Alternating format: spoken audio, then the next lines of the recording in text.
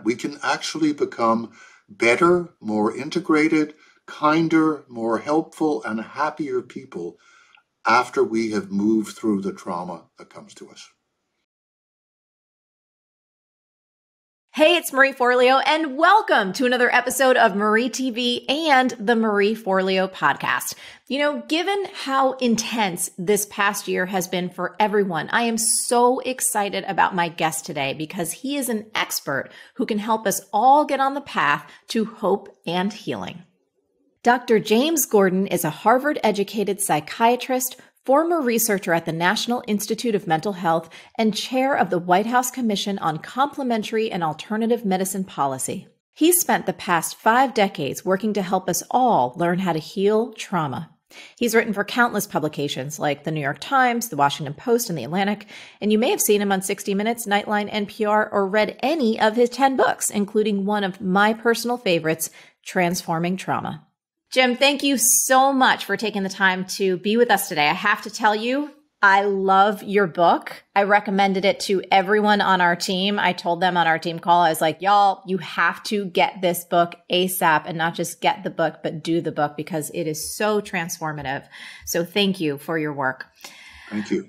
I want to start off with something you wrote. You said that there are 2 dangerous myths about trauma, and you said this right up front. I'm wondering if you can tell us what those are, just because some folks in the audience, they might not even know if trauma has happened in their lives or may not anticipate it will happen.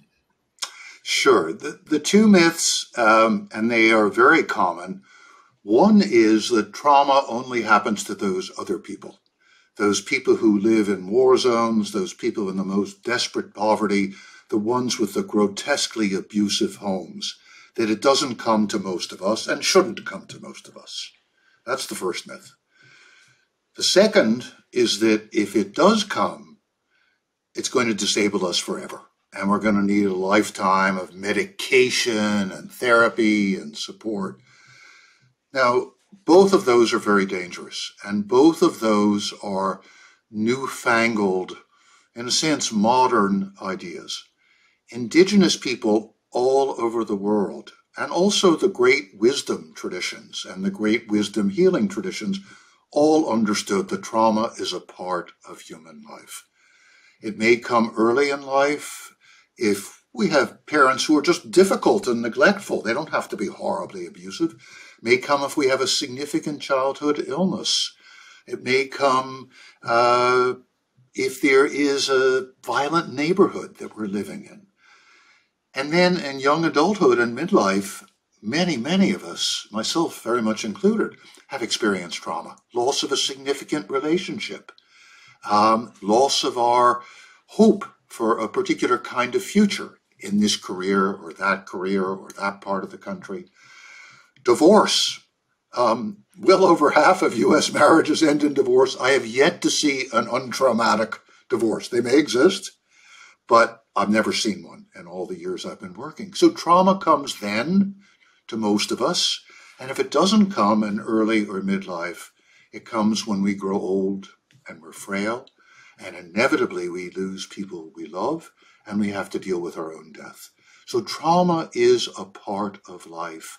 And we need to understand that and not be ashamed if we have experienced a situation that is overwhelming and disturbing. Trauma means injury. It's a Greek word that means injury. It's going to come to everyone sooner or later. That's what's really important to understand.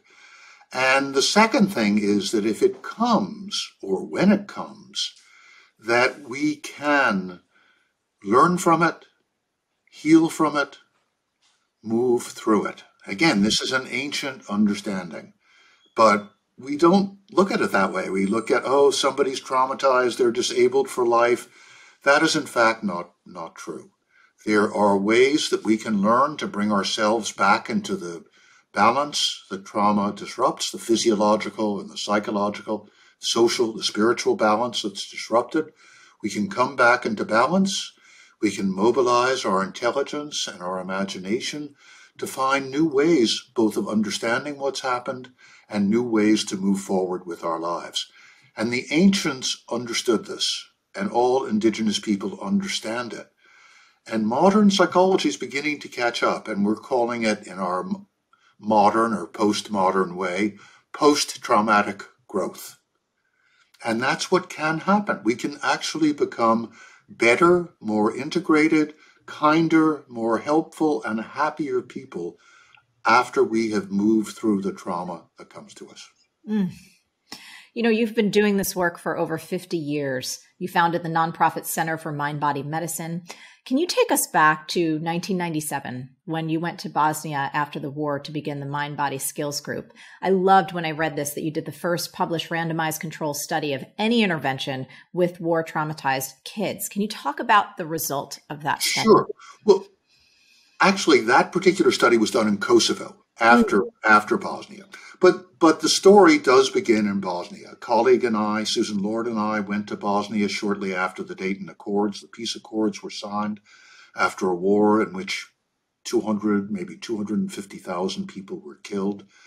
And we saw a whole society that was devastated, torn apart, civil war between the Serbs and the Croats and Bosniaks, Muslims, Orthodox Christians, Roman Catholic, just the whole country torn apart.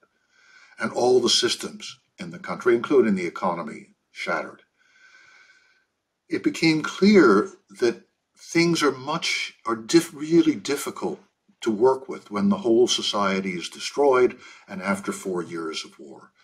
So when the war in Kosovo started in 1998, Susan and I went into Kosovo. The time to work with trauma is when it's happening, if you possibly can. And the war was creating it.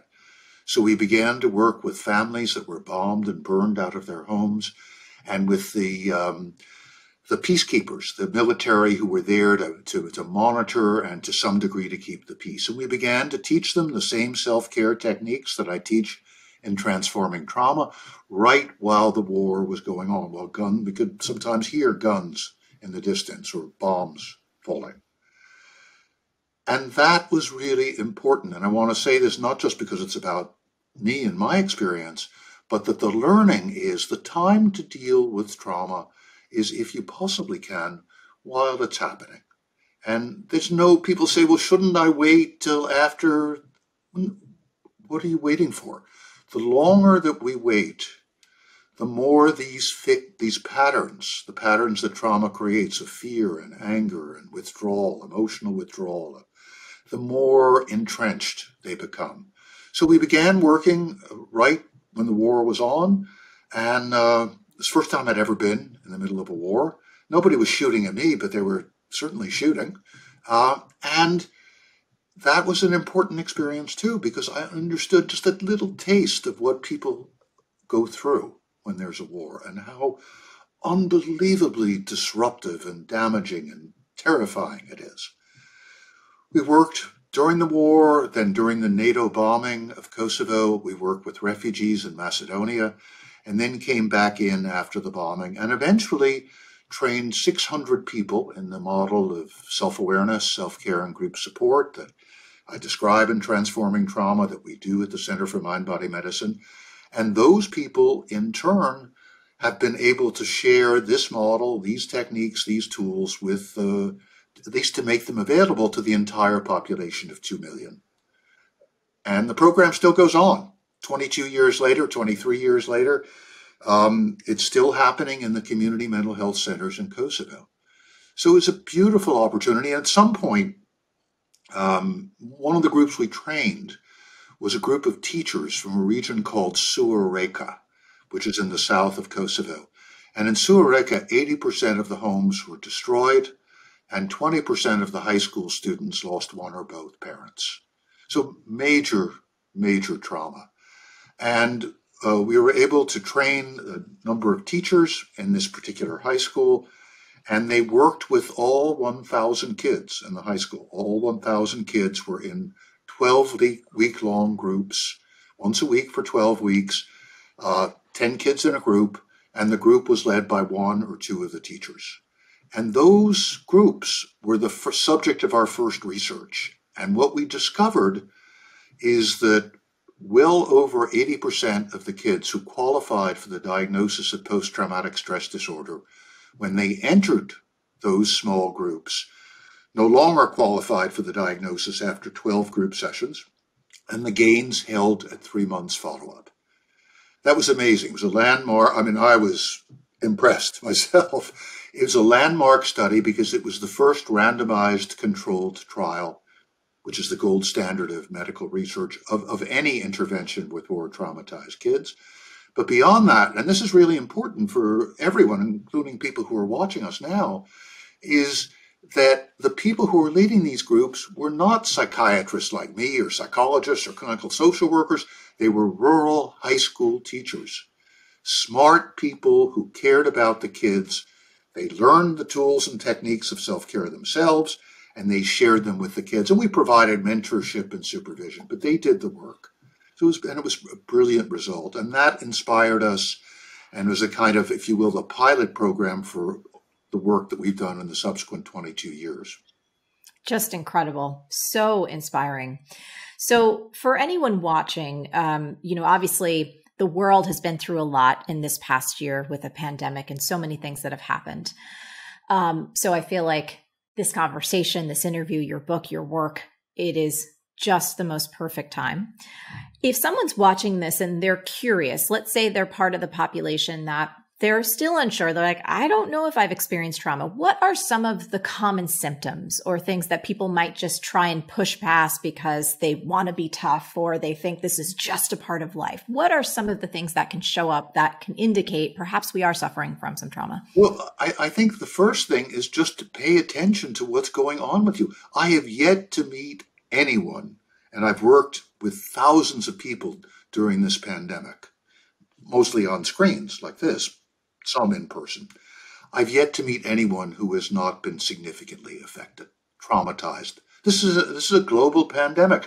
None of us has ever experienced that. I mean, hardly anybody's alive from 1918. But this has affected everyone. Now, some people are affected more than others, to be sure. I mean, I have no adult Black friend who has not lost family and or close friends. And I've, a number of friends they'll say, this aunt, this grandmother, this good friend, this college roommate, gone. And all of us, I talk with people and I will say to a group of people, and these are community organizers or leaders of women's groups or doctors or nurses. I say, how many people have had trouble sleeping? 9 out of 10 people. You had it? Yeah, me too. Absolutely. And that is a sign. That is one of the signs of experiencing trauma. How many of us are a little more short-tempered? Yeah, exactly. Yes. And this may not be, super dramatic. May not be, beating your kids with a stick, but that short temper is there. I feel it in myself. The difficulty sleeping, difficulty concentrating at times, uneasiness about going out in the world, wondering about the future far more than usual. Young people, especially, I work with a lot of young people in college and recent college graduates. What am I going to do? Is a job going to be there? What about my social life? Am I going to have a partner? How am I going to manage that? Where am I going to live? All these questions become more urgent and more poignant because we're in this state of anxiety, agitation. We have a kind of low-level fight or flight response that continues, not always there. So that's the first thing, is just to be aware of what's going on and to understand that these responses are natural and normal responses to an abnormal situation. And it doesn't mean you're crazy or there's something wrong with you, but you are, distressed in certain ways. Yeah. Yeah. And there was one I wanted to highlight in particular as I talk to colleagues and friends and just talk about how we're all feeling, how we're doing.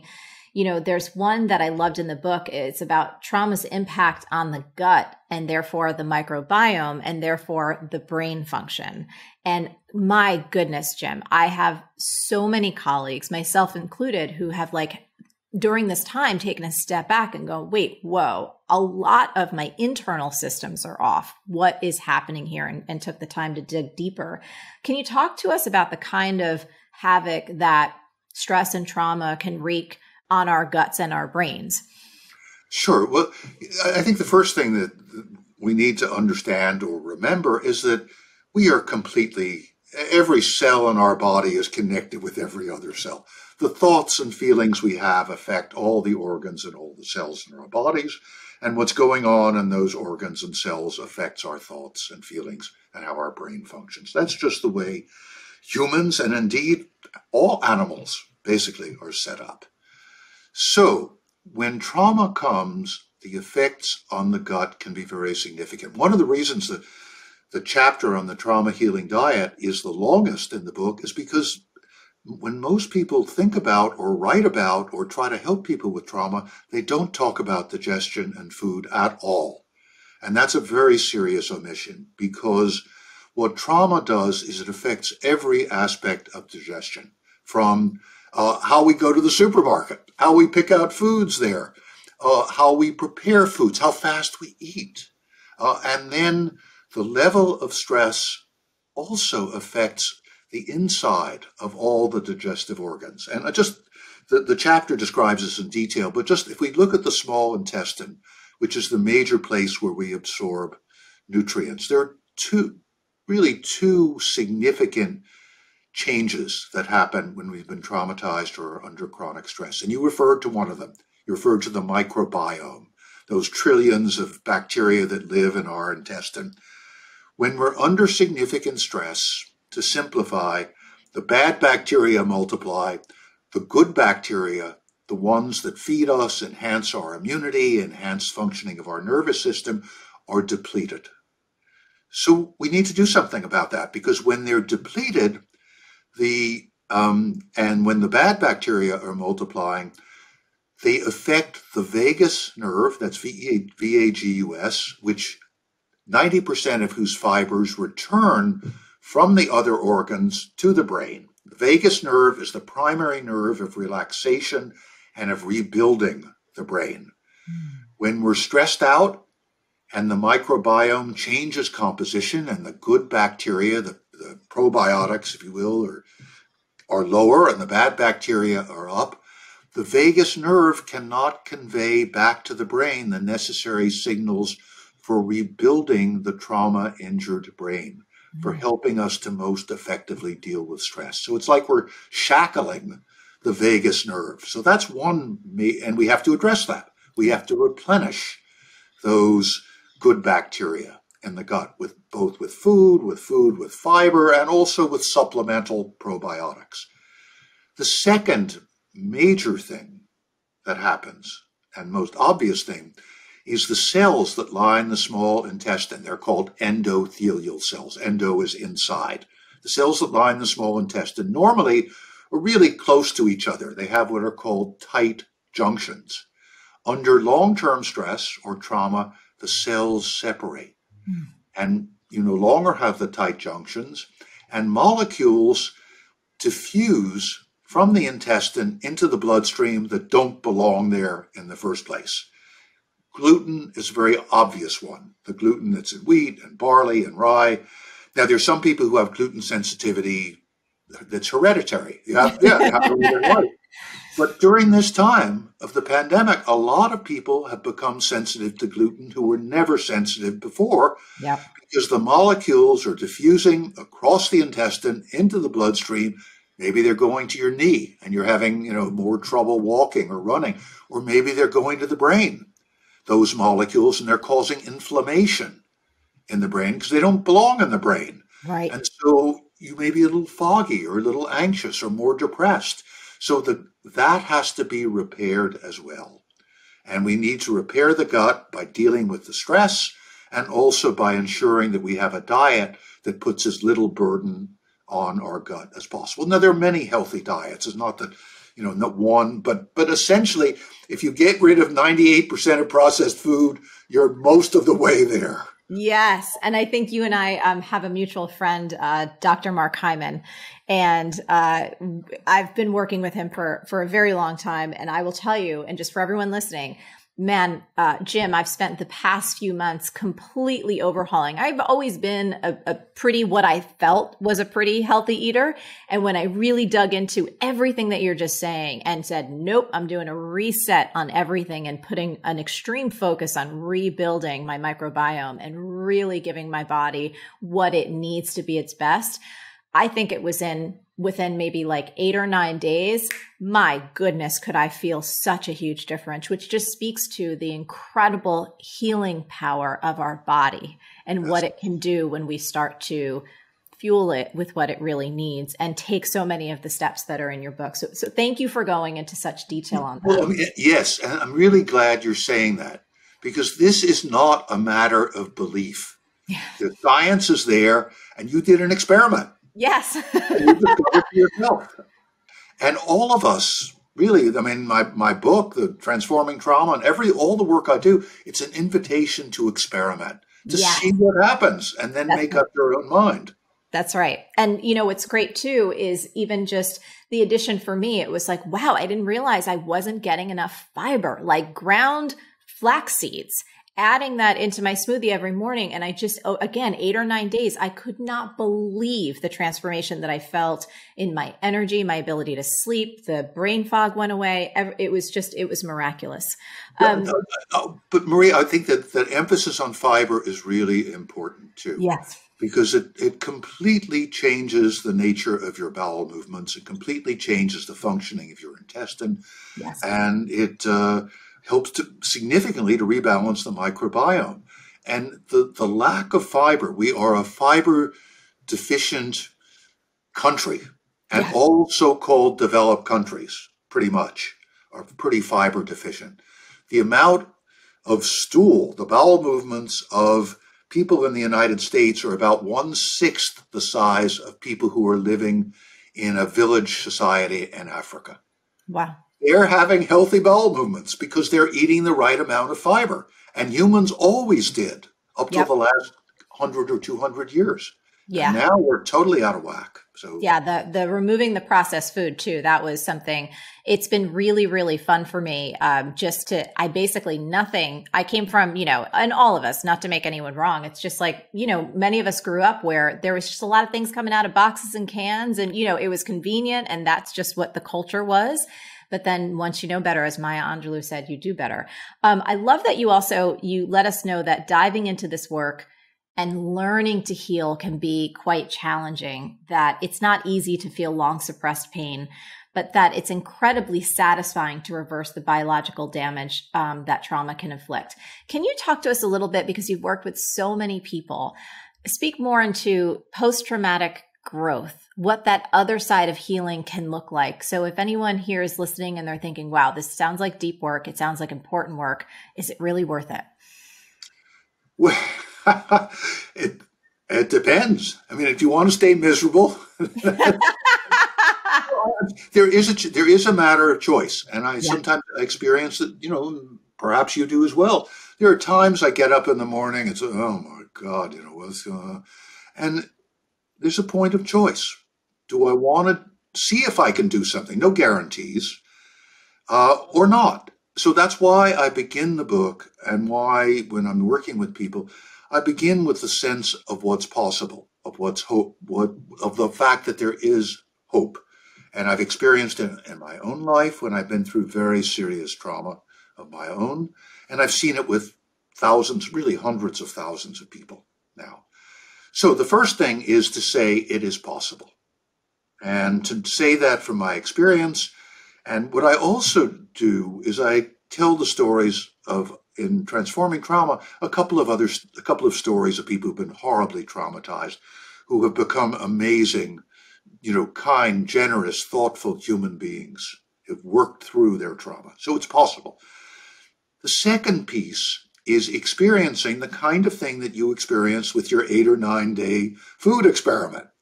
And the way I usually begin, I may begin with people with making suggestions about changing the diet. But right away, I teach them slow, deep, soft belly breathing. Yes. Breathing, and people can do this with us. You can do it. I'm going to do it as I speak. Just breathing slowly and deeply In through the nose, out through the mouth, with our bellies soft and relaxed,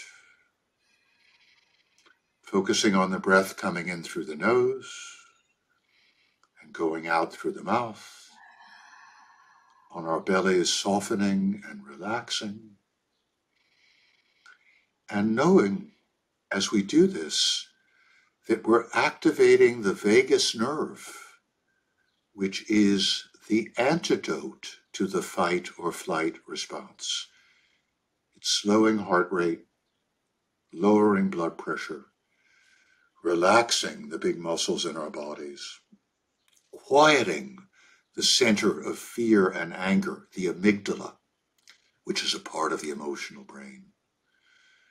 And at the same time, as we continue to breathe like this, slowly and deeply, in through the nose and out through the mouth, with the belly soft and relaxed, we're stimulating the frontal part of our cerebral cortex, areas responsible for thoughtful decision-making and self-awareness and compassion. And one branch of the vagus nerve is connecting with other nerves responsible for facial expression and speech. So when we breathe like this, slowly and deeply in through the nose and out through the mouth with our bellies soft and relaxed, we're quieting our bodies, calming fear and anger, enhancing our capacity to think clearly, to use our imagination to become self-aware, and making it easier to read other people's facial expressions, to tune into their speech, to bond with them. So, how was Oh, it was fantastic. And it was quite intuitive of you, because that was exactly where I was going next, because you share so many tools in the book. All of them are so practical and accessible. And I love that we start with soft belly breathing. And what happens is with that tool, you asked, how do we get to post-traumatic growth? This is the first point is it's possible. Yeah. Second is you can begin to feel a change. I felt a change in those few minutes. Did you? We just did 3-4 minutes. It feels like everything is even more open and I'm more grounded in my seat. And feeling that means, and making that happen, you did that. You're not helpless. And when we have been overwhelmed and traumatized, we feel helpless. We also feel hopeless. Breathing like this, we become aware. 80-90%, first time they do that, I usually do this with people for 10 or 12 minutes, 80-90% notice a change. Yes. And the others usually will notice it the second or third time they do it. The other thing is noticing that change and that you're able to produce it also is giving all of us the message that if one change is possible, then other changes are possible. So we're neither helpless nor hopeless. And that's the beginning. And as we understand that, and as we come into physiological balance, we can use all of the tools of self-care, all the tools for the imagination and intuition and self-expression and moving our bodies so much more effectively. The second kind of technique that is really important in moving through and beyond the trauma is moving our bodies. And that's another way, we can talk about that in a minute, that between those two, those begin to really help us rebalance ourselves and open us to all the healing possibilities, and also make it far easier for us to connect with other people, whether they're friends, family members, therapists, whoever they are, teachers, because when we're traumatized, those parts of our brain that make it easy to connect with other people are also somewhat shut down, because we're in a life or death situation. Now, sitting in my house here in Washington, D.C., there's no immediate threat of death, but I'm in a kind of, fight or flight because of everything that's happening around me. Once I start coming back into balance, that begins to go away. And then I can, if I'm scared for my life, which we kind of act on respond to our physiology as if our lives were being threatened, even if it's only our livelihood, or our job that's being threatened, or our kids' education, or our relationship. It feels to our bodies kind of like a life and death situation. And once we are able to move out of that situation, and that's a situation in which we don't connect with other people, we weren't just here to save our lives. But once we quiet ourselves down, then we can talk with each other. And we can, oh yeah, it's great to see you, Marie. And maybe I can tell you about this, that, or the other thing. And I realize I'm not alone. That you're here, that we're talking, that I can tune into what you're saying, and vice versa. So that's on a physiological as well as a psychological basis. If we can bring ourselves into balance with slow, deep breathing or mindfulness meditation. I like the slow, deep breathing. It's simpler, a little more relaxing. If we can break up fixed patterns of tension and frozen, shut down bodies with moving our bodies, then all the other approaches can be so much more easily used, and we can work with and connect with other people so much more easily. I also want to thank you too, because I know you've described shaking and dancing. I'm a very physical person. My audience knows I was a Nike Elite dancer for a part of my career, and dance and movement has been the core place that I've always gone to support my mental health. And I love that on your website, you have just the demonstration of the shaking and dancing. And it's so simple. And, you know, we have fun in our audience, and most of the folks in our audience, they love to just throw on music and just move their bodies however they want. And I've also just encountered so many people like, I don't have a rhythmic bone in my body. So I love that with the shaking. And it's like, it's not about that. It's about giving your body permission to just move. And you can do it with your eyes closed and however it looks and however it comes out. But it is so incredibly transformative. It is. And you know, that's built into our biology. I don't know if you have dogs. Yes. So dog gets in a confrontation with another dog, where you're walking the dog or in a dog run, and the dog gets in the confrontation, they're in fight or flight. It ends for whatever reason, and they shake themselves off. They get rid of that tension that's in the body. There are a number of indigenous people, the Kalahari Bushmen are the best known, that regularly do shaking all the time. They know that even in a relatively simple society where, far less conflict and, distractions than ours, there's still tensions that are going to be there. So they regularly build in the shaking. And the meditation that I teach, and people can look on the website, look at us shaking and dancing, people all over the world, or about 5 minutes of just shaking your body, a couple minutes of standing and being aware of the breath and the body, and then letting the body move to music. And what this does is it breaks up the fixed patterns that come, particularly if the trauma is very severe.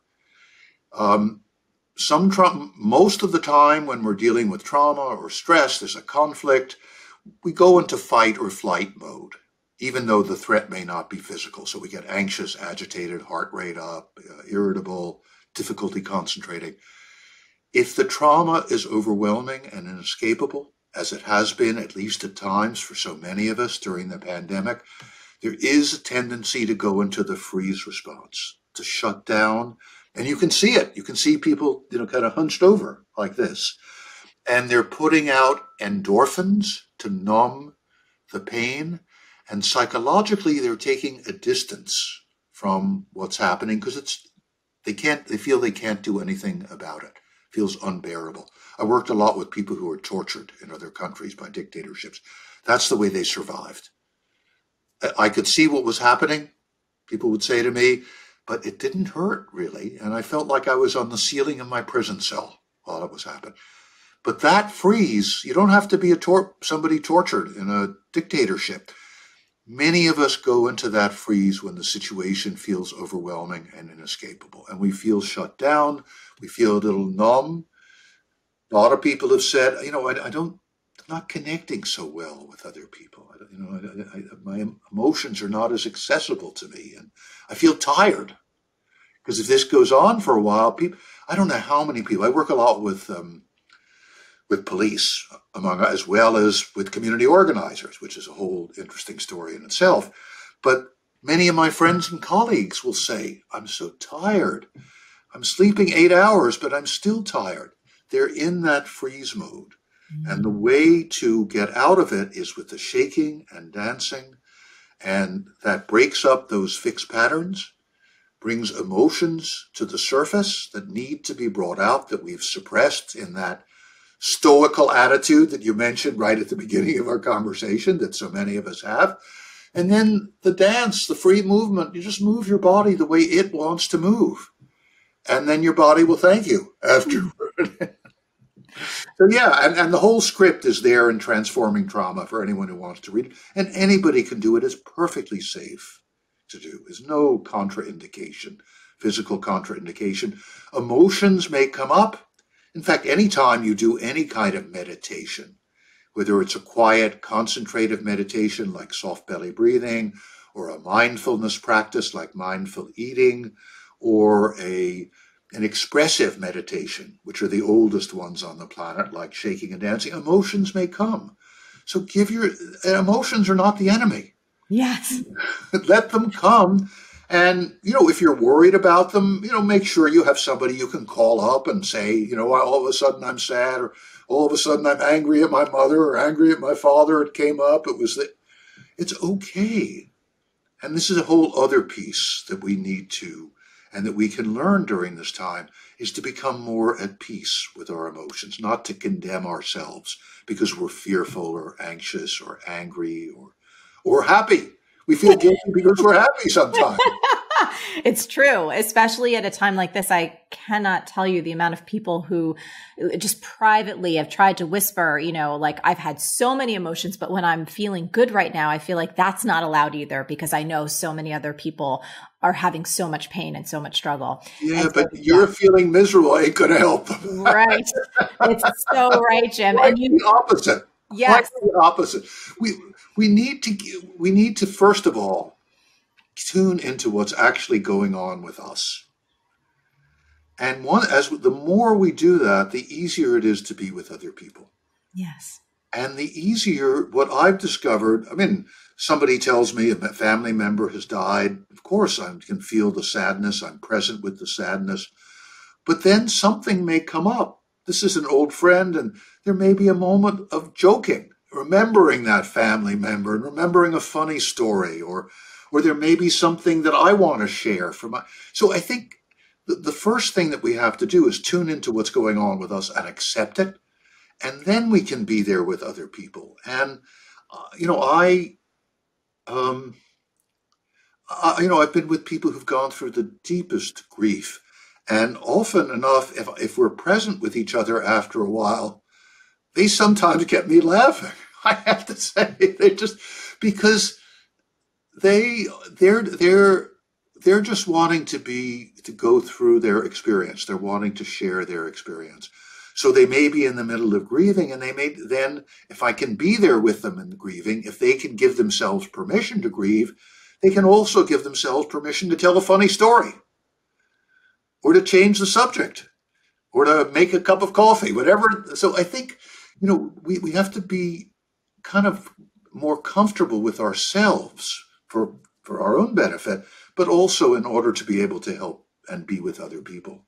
Yes. And I love that. That's where I was going next about emotions, the power of journaling with our emotions. And I loved this piece about dialoguing with our emotions, about just talking to our emotions on the page. I thought that was wonderful. Do you mind just sharing a little bit about that process? Sure. Well, the writing down in a diary or a journal about emotions. I've been doing that since I was 18 years old. I didn't know it was supposed to be good for you. And nobody told me, but it felt good to me. I was bicycling by myself through France at 18 years old, and I was, going through the whole country. And I wanted company sometimes. I wrote in my journal. The first time I kept a journal. More recently, beginning in the 1980s, James Pennebaker and his colleagues at University of Texas have discovered if you simply write down in a journal 20 minutes a day for 3 days in a row, your emotional experiences, you lower your level of stress, you lower your level of stress hormones, you feel less anxious, your mood improves. 3 days, 20 minutes a day of writing about what's inside, bringing out what's inside. This is part of the truth of any kind of psychotherapy.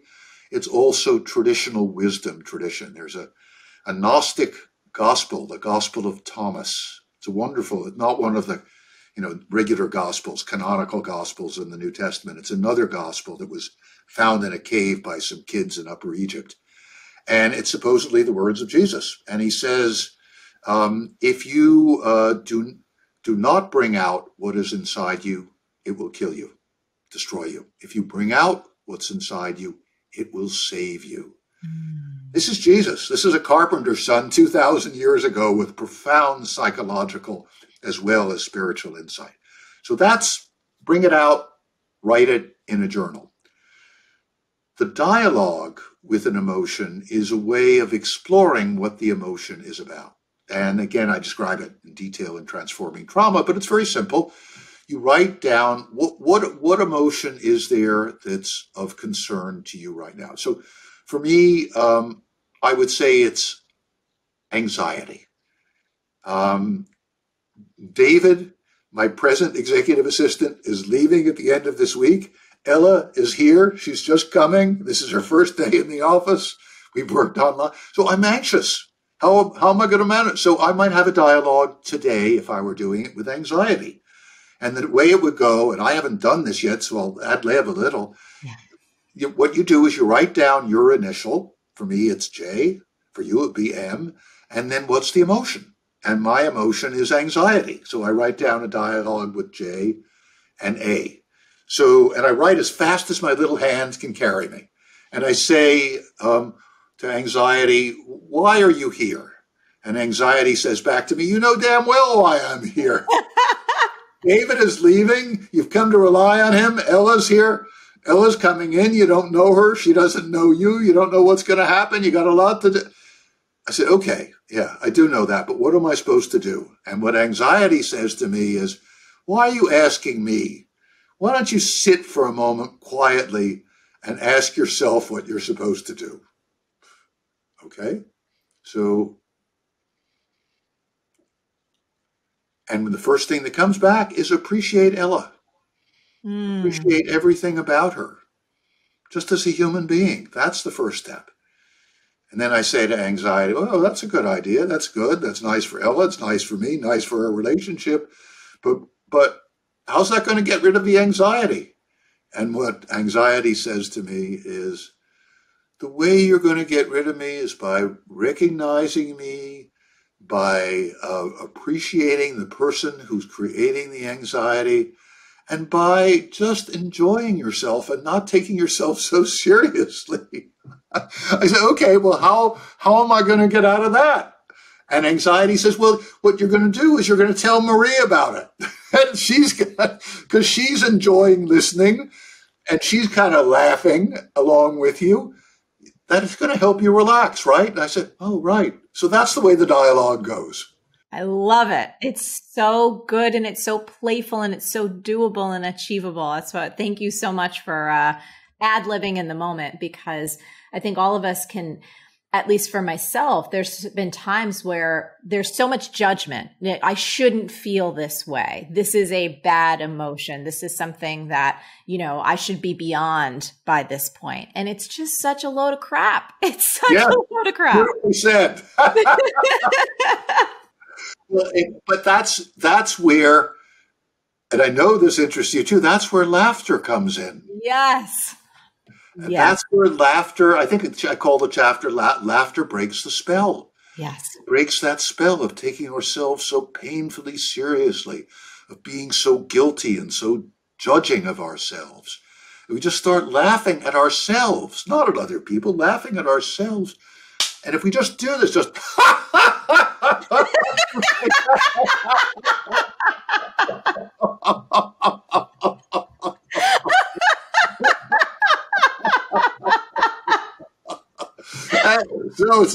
so it goes, and it breaks up the patterns, breaks up the tense muscles, energizes the muscles below the diaphragm in the abdomen and in the chest and in the back and the neck and the face. And it raises the levels of those hormones that make us feel good, like dopamine and serotonin and the endorphins, and decreases the stress hormone, cortisol. So laughter is brilliant medicine. And it gives us, not only helps us on that biological basis, it gives us perspective on ourselves. And I need it today. Today, I'm glad we're talking, because this is... And that's awesome. The other thing is, we should take advantage of these situations that come up in our lives. Yes.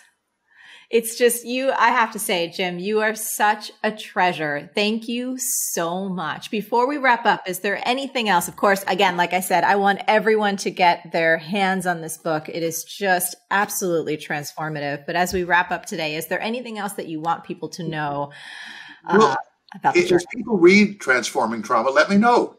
Great. Was it helpful? And or any questions about it, they can get in touch with me. My email's in there. And I welcome that. And also people who want to participate in other activities. I have a whole calendar of activities I do at the Center for Mind Body Medicine. We have online groups, 8-week-long groups, where you learn the techniques that are there in transforming trauma. Not all of them, but a number of them. And everyone is welcome. You don't have to have a particular diagnosis. And the fee is completely adjustable according to what each person can pay. So people are welcome in those groups. And then for those who are interested in learning how to do this work for themselves and to share it with others in their community, we have training programs. We have a number of training programs that are online right now in communities all over the United States, and programs that are open to people anywhere in the world. We're doing a program very soon that is timed so it's good for people in Africa, Europe, Central Asia, and the Middle East. We have national U.S. programs. Look on the website, cmbm.org. And if you're interested and you want to take this work out, and you don't have to be a doctor, a nurse, a mental health professional, you can do this work beautifully if you're willing to work on yourself, to learn on yourself, if you're committed to helping other people, and you're willing to get some mentorship and supervision as you do it. So please, anyone who's interested, check out the website, cmbm.org. And we're a community of healers and a healing community. And I'm very happy, so happy that you're inviting me into your community as well. Oh, I have adored you. I've adored this book. And I am just so grateful that you are here in the world and that you took the time to be with us today amid everything that's going on. So I know we're going to get a lot of folks coming over to your website and checking out your programs, because one thing about our community, it's a global community of people who care about each other and care about the state of the world. And so this work fits right in. This is beautiful. Thank you so much, Jim. Thank you, Marie. Now, Jim and I would love to hear from you. So we covered a lot of ground today, and I'm curious, what is the biggest insight that you're taking away? And especially today, how can you put that insight into action starting right now? As always, we have some incredible discussions over at the magical land of MarieForleo.com. So head on over there and leave a comment now. And once you're there, if you're not already subscribed to our email list, do me a favor and subscribe and become an MF Insider. Every single week, we send these fantastic, inspiring, and action-filled emails, and I don't want you to miss out. Until next time, stay on your game and keep going for your dreams, because the world really does need that very special gift that only you have. Thank you so much for tuning in, and I'll catch you next time. Hey, you having trouble bringing your dreams to life? Well, guess what? The problem isn't you. It's not that you're not hardworking or intelligent or deserving. It's that you haven't yet installed the one key belief that will change it all. Everything is figureoutable. It's my new book. You can order it now at everythingisfigureoutable.com.